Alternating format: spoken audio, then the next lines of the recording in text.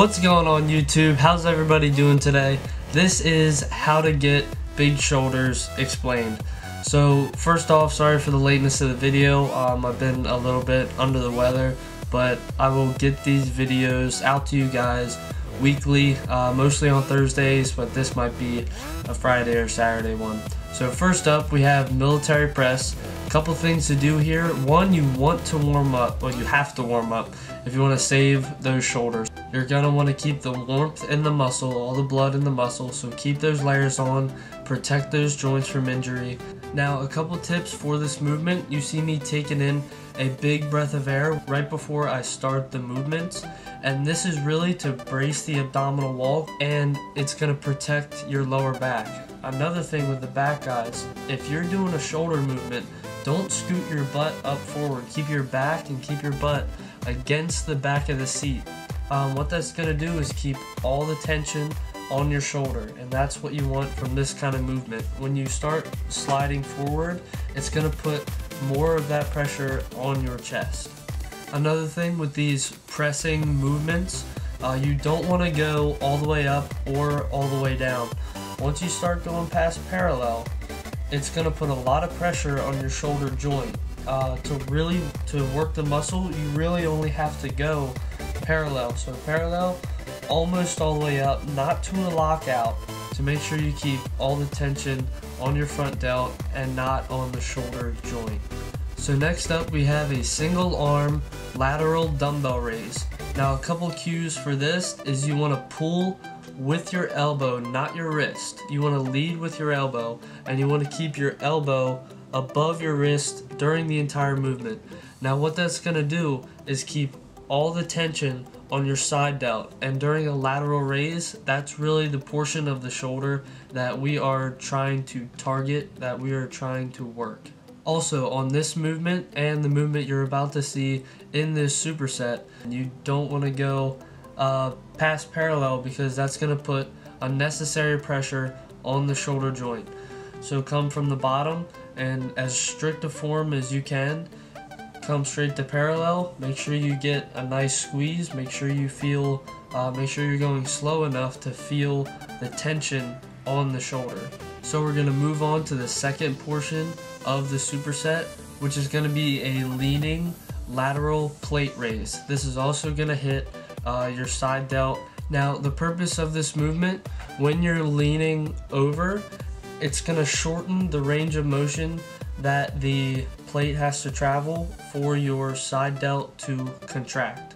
So shortening the muscle, it's kind of like a preacher curl for the bicep. I know we talked about this in the last video, but when you're raising your arm up, it's going to shorten the distance the bicep has to pull the weight. So that's really what we're doing with the side delt. You have less distance to travel. You can keep more tension as long as you're not swinging or bringing the weight all the way down. And keep in mind, when you start going heavier on this movement, it is okay to swing a little bit and use a little bit of momentum. Now, what you want to do for the first couple of reps, or as many reps as you can, is get as strict of form as possible. That's going to get you the best muscle growth, the best definition.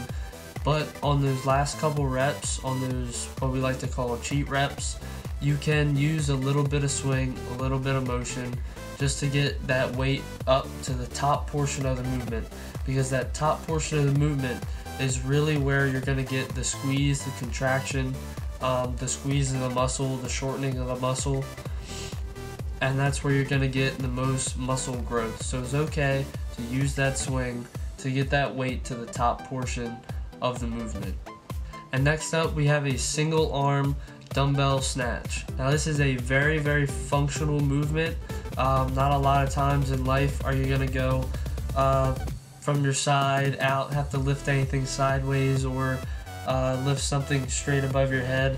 Not that you'll be throwing anything with one arm above your head, but it really incorporates your entire body, and you can get a lot of use out of this movement. It is a full body movement, so it's gonna increase your heart rate, it's gonna get you sweating, it's gonna get that heart and blood pumping, and you're really gonna feel it in your front delt with a little bit of your side delt, just because your side delt will act as a stabilizer muscle to keep the weight secure and upright.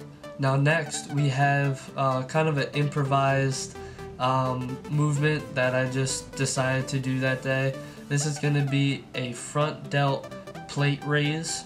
Now midway through this clip, you're going to see me start to go up and sideways, switching back and forth between each arm. And the real reason I do this is just to hit the front delt from as many different angles as I possibly could. And when you're in the gym, guys, you always want to be thinking, how can I make this movement harder on myself? How can I make this more challenging for my body? It's going to shock the muscle. Your body won't be able to adapt to the movements because it's not going to know what you're going to throw at it next, and it's going to be forced to grow. Now next up is another shortening movement. I actually don't know anyone else who does this movement, so I may just take credit for it. What we're doing here is, instead of going straight up, we're going up and in, which is going to give you a better squeeze, a better contraction. I recommend going a little bit lighter, maybe throw this at the end of your workout, because when you get to that top portion, it may put a little bit of stress on that shoulder joint, but if you're going light enough, your muscles should be able to take care of the work and you should be alright. Now the gym did start to get a little crowded, so I wasn't able to keep filming, so I went back another day to get the last portion of my workout. So what we have now is 2 rear delt workouts and a couple cues to focus on when you're doing this. You want to be at a forward lean. So we supersetted that with a single arm face pull. 2 things to think about with this is, again, pulling with the elbow and keeping the elbow high to keep the most amount of tension on your rear delt. The second thing you want to think about during this movement is keeping your elbow high the entire time, and again, that's going to keep the most amount of tension on that rear delt. So with that, thank you guys so much for watching. Please like, comment, and subscribe. If there's anything you want me to talk about, let me know in that comment section. I will make a video on it. And I've been working on something really special for you guys. It'll probably be the first YouTube series, so I want to make it really good, really take my time with it, and make something that you guys can really take a lot from, grow from, and I think you guys are really going to enjoy it. But until then, thank you so much, and we will see you in the next video.